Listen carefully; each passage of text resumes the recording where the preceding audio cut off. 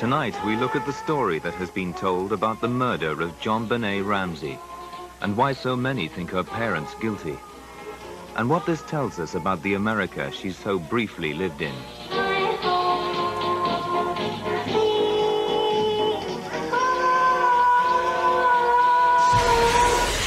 The question isn't, has JonBenét's America changed since that Christmas in 1996, but how much has America changed? Hello and welcome to True Crime Rocket Science, the most authentic voice in true crime. So one way that we deal with this issue of how much has America changed in 26 years since the JonBenét Ramsey case, well, one way of looking at that is how the story changed. How much the story about the events going into the JonBenét Ramsey case, they've changed so much, just that it is an analogy for how much we have changed, how much we are changing, how much our story is changing. Nevertheless, we are now going to look at the number one clue in the JonBenét Ramsey case that we've all missed. How did Mr. Ramsey's story change? And in order to deal with that question, we're going to look at this comment from an HLN interview raising this. And it was something that I saw on Cotton Star Crime Scene's Instagram page. I'll put a link to that in the description. That was the story changed. The story changed, Fred. When Mr. Ramsey said what happened that night, that he read his child a book and put him to sleep just like you're supposed to do. And then the story changed. How important? I think any change in the story is... Yes, any change in the story is important. But before we get to that, if you haven't subscribed to the channel, please do. Like, share, leave a comment, and let's get started. Now, in the HLN clip, Chris Cuomo asks Fred Patterson, the Boulder PD officer who chaperoned JonBenét's brother Burke to the White residence on the day after Christmas, how important is it? How important is it that the story changed? As I say, I saw this clip on Cotton Star Crime Scene's Instagram page. Let's have a look at how JonBenét's father's account evolved in terms of the bedtime story narrative. Number one, the first source that John Ramsey read JonBenét a bedtime story comes from the first responding officer, Rick French. Interestingly, this first account placed JonBenét with Burke and both kids awake until as late as 10:30 p.m. on Christmas night. Curiously, in the paragraph dealing with the bedtime story, French has to clarify that JonBenét and Burke's bedrooms are separate. Rick French records the information as, quote, gathering information from Mr. and Mrs. Ramsey. They told me, and that is presumably Patsy and John providing a simultaneous account, followed by John said. Officer Rick French's report was written at 1300 hours or 1 p.m. on December 26th, on the same day, fairly close to the time that the alleged statements were made. Do you think he got them wrong? Number two, the second source is easy to assume as corroboration of the first source, but unfortunately it could also be a derivative of French's statement, compiled by Detective Linda Arndt. Instead of Arndt confirming this aspect of the Ramsey's account directly from them, she appears to have gotten the information from French instead. Arndt writes, quote, JonBenét and her brother Burke went to bed shortly after the family returned home. As you would expect, there is already a deviation here from French's statement, in that JonBenét's brother Burke is now no longer part of the bedtime story element. However, it does repeat the notion that JonBenét was awake. Number three, the third version, that came out several months later, at the end of April 1997, by which time the Ramseys had lawyered up, and Team Ramsey, as Detective Steve Thomas referred to the Army of Ramsey reinforcement, was a thing. John told Detective Thomas what time they had arrived home, which had shifted to a spectrum 8:30 to 9:15 instead of 10 p.m. And of course, now JonBenét was asleep and there was no bedtime story. John could also not recall what time JonBenét had gone to sleep, but he said all lights were out at 10:30 p.m. When Steve Thomas asked him, so you can't recall with any certainty what JonBenét went to sleep in that night, he responded, no. Also, interestingly, John indicates here that he went right upstairs to bed and that the lights went out at 10:30 or 10:40 p.m. Something else to note is that instead of dealing with putting JonBenét to bed, in this version he puts Burke to bed between 9:30 and 10. He says probably a quarter to 10, and then he goes directly upstairs to bed from that point. Now let's deal with the fourth version. This was to the police in June 1998. It was John Ramsey's police statement. And reading a book is back, but this time it's John reading to himself. In this version, he's surprised JonBenét is so sound asleep. Lou Smith says to John, now you go home after leaving the Steins. To your knowledge, JonBenét is asleep in the back seat, and she's directly behind you? John Ramsey, Lou Smith, you pull into the garage and just let me, we're kind of going slower through this. How do you get into the garage? I mean, does it? John Ramsey interrupts. He says, we have a garage opener in the car, and as I recall, I think I parked on the right side of the garage. Yeah, I'm pretty sure it was the right side. And the kind of routine was Burke, but JonBenét was sound asleep. In fact, I was surprised at how she was because I picked her up or tried to pick her up and she was just really out because I kind of struggled a bit to get her in my arms. Then later on he said, I just remember thinking, boy, she's really out. Later on in that same statement, John Ramsey says, just in my medicine or in my sink or in the drawer because I wanted to get to sleep right away, to sleep well, because I knew I had to get up the next morning early. And I might have read for a few minutes. I think I did. It was probably 10-ish or something in that range. At this point, notice how difficult it is to stay on track just trying to find out what happened within the narrow confines that deal with this idea of bedtime stories. I believe John Ramsey said something to the effect that he read a book and that Officer French misunderstood that and took it to mean that he read to his children. I can't seem to find the source for that now, though, unfortunately. If you do, if you know of that source, please leave it in the comments. Now let's go on to number 5. We get a fifth version of the tucking JonBenét into bed aspect in the Ramsey's own book, Death of Innocence. In Death of Innocence, which was published around 2000, John is once again amazed at how sound asleep JonBenét is. In this version, John plays with Burke and tucks Burke into bed, and the final timestamp given is 9:30 p.m. Here, John also mentions reading in bed for a while. I should also mention that somewhere in one of the interviews, I think it's the second one that Patsy Ramsey gives, she refers to JonBenét as being zonked out. Now let's go on to number 6. In the sixth version, which appeared in Lawrence Schiller's book Perfect Murder, Perfect Town, and then again in the Lifetime movie, Patsy sings a lullaby over her daughter. This is a quote from his book.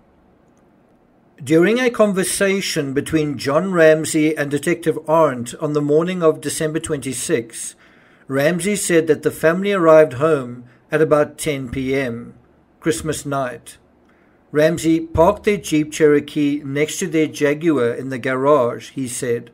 According to a police report, he carried JonBenét, who was still asleep, upstairs to her room, where he took her shoes off and read to her. Patsy undressed her, remembered singing a bedtime song to her while she slept, and kissed her goodnight. And here's an excerpt from the Columbus Dispatch reviewing the Lifetime movie in 2016 on the 20th anniversary, which was based on Schiller's book. Quote, in what is possibly one of the more exploitative creative decisions in film history, Who Killed JonBenét is narrated by a disembodied child voice representing the ghost of JonBenét. The film opens on home videos with Lipinski's narration, which includes her whispering the child's bedtime prayer. As I lay me down to sleep, I pray the Lord my soul to keep. If I should die before I wake, I pray the Lord my soul to take. That's the last thing I remember, saying those words. Then I fell asleep. I don't remember anything after that.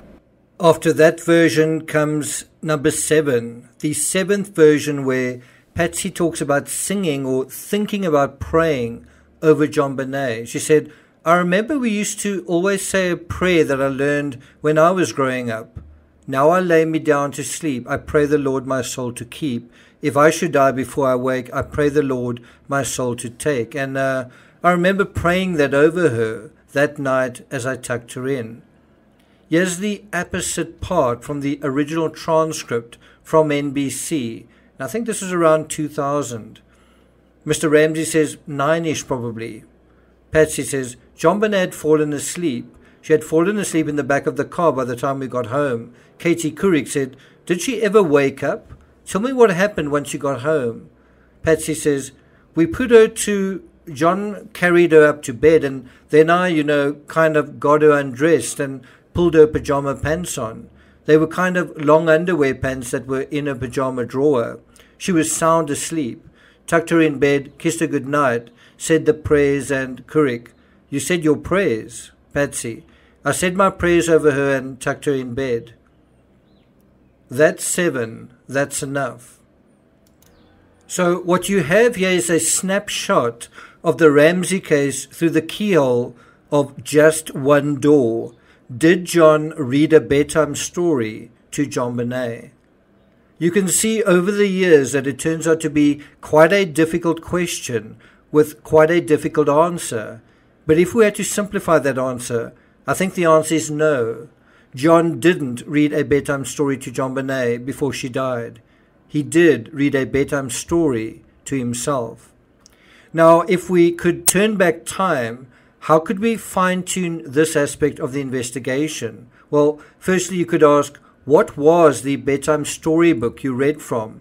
And did you read the whole book or just several pages? And then you would want to find the book and examine it for DNA, fingerprints, fibers, etc. The same applies to the book John said that he read before he went to bed in his own bedroom. Identify the book. Be specific. While we are caught up trying to move between the thickets of trees and branches and weeds springing up in the Ramsey case, and in 26 years those thickets are undoubtedly dense and bewildering, the more pertinent question may not be whether John read a bedtime story, or whether Patsy sang a lullaby, or whether JonBenét was awake or asleep, or whether Burke was somewhere playing with a particular toy. The more pertinent question when you think about a father's last moments with his daughter, or a mother's last moments with her daughter, is the psychological woods of the story. Whether the daughter and her brother experienced both parents as loving, caring, and affectionate. Well, what did the grand jury say about that? What did the housekeeper say about how affectionate she perceived the parents to be? What did JonBenét's photographer say about the affection she saw or didn't see? And if she didn't see affection, what did she see? The bedtime stories to JonBenét and Burke, and the bedtime story just to JonBenét, and the lullaby and the prayer are all inconsistent descriptions of loving parents by the parents themselves. Do you see the inconsistencies in these descriptions are a description in and of itself? But nevertheless, the story we are told by hook or by crook is of a loving household one Christmas in Boulder. It's a story where the night ends in a fairy tale of family happiness, only for the next morning to break out and plunge the family into a nightmare. But is the fairy tale really real? The real psychological woods here is the question behind all these questions. It's whether this was a loving family. The mother is no longer here to tell us. The daughter is no longer here to tell us. and the son is one of the most secretive people associated with the most famous and perhaps most high-profile true crime case of all. You may think that Ali wanting to know about John and Patsy putting JonBenét and Burke to bed is otherwise incidental, but what's really going on behind the scenes is an attempt to track down clothing fibers. Remember, if JonBenét is being undressed and dressed, then this explains why certain clothing fibers are in JonBenét's clothing. This could have happened innocently, such as putting a child to bed, but it could also be an explanation for how fibers came to be where they were during potential staging. Although both John and Patsy were adamant that they put JonBenét to bed and that she and they slept soundly, we know JonBenét went down to the kitchen at some point after dinner with the Whites and ate pineapple. This is clear from the autopsy evidence and from photos of the bowl and spoon with pineapple inside. We also know that Burke later said that he snuck downstairs when everyone thought he was sleeping. So, if nothing else, we know even if John and Patsy were 100% sure that they knew what happened that night, it appears they didn't know something. If you think about the complexity and intrigue regarding the simple question whether or not there was a bedtime story, a lullaby, or a prayer, compare that concept, the semantic complexity, compare the woods of that aspect, the psychological woods, to the psychological and semantic woods of the ransom note. It goes on forever and ever. It goes on and never really takes you anywhere or tells you anything. No one takes it seriously either. It becomes an essential clue pointing to nowhere but more trees. And isn't that what the ransom note was supposed to do? JonBenét is missing. Quick, let's look at this ransom note. And then not really look at it. In the same way, you can look at the face of JonBenét Ramsey and ask, who was she really? In reality, none of the pictures we see of JonBenét is JonBenét. Take away the pageantry, the makeup, the hairdo, the distracting mesh of color and appearance, and you have a little schoolgirl made to look like a princess. If you want to find out what happened to JonBenét, you have to do the same thing. Get rid of the distractions, the false narratives, and all the pageantry. In the same way that we almost never see the real JonBenét, we almost never get to the real story either. We're too caught up in the details, in wandering under the fading trees, to see the woods for what they are, and the world for what it is.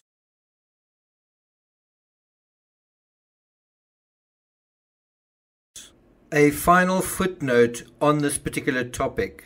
Detective Steve Thomas suggests on page 25 of his book that John Ramsey did confirm directly to Arndt that he had read to JonBenét after tucking her in, but it's not clear whether this is a fact or an inference from Steve Thomas. If the number one clue that we all missed is this story about a bedtime story, then what is the number two clue? Okay, so I'm not going to take it further than that. I will be doing another live discussion on the transcript in the Caitlin Armstrong case dealing with Colin Strickland, so look out for that. Thank you for listening, and I'll see you guys next time.